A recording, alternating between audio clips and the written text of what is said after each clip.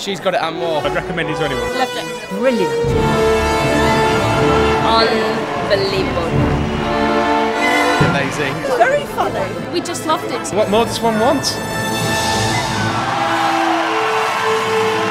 Dame Edna here at your service.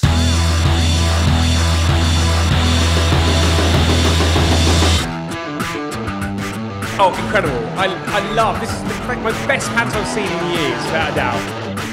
Dame Edna is amazing. Taken up quite enough of my time.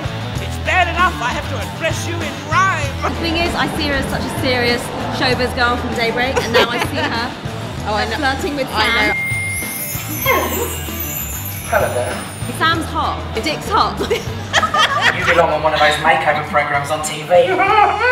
What do you mean? How to look good naked? No, scrap heap challenge. This is definitely Possum's the best panto in town. It's got a 3D bit in the middle and it's got some very rude jokes which only the adults got. It was fantastic. I had such a good night.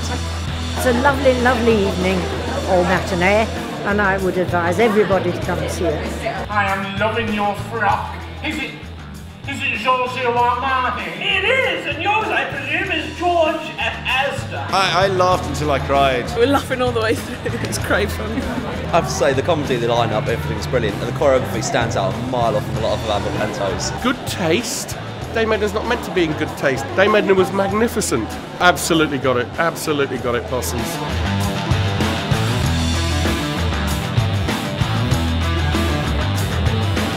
It's a once-in-a-lifetime opportunity and I'm the person that's doing it, so I'm really pleased with that. Well, we're having a whale of a time, so as long as everybody else is, then we've done our job properly. And in theory, if we do, the audience do as well. We put the pastry on top of the sausages. Let's face it, Sarah the cook, who is played by Eric Potts, just has the audience in stitches as well. It's a really great panto. Come along and see it. Seriously, come along and see the show. I enjoy it so much because the kids have a lovely time. The audience has a wonderful time and it transmits itself back onto the stage. As long as the kids get the story, the adults get the jokes, and that's all it is really.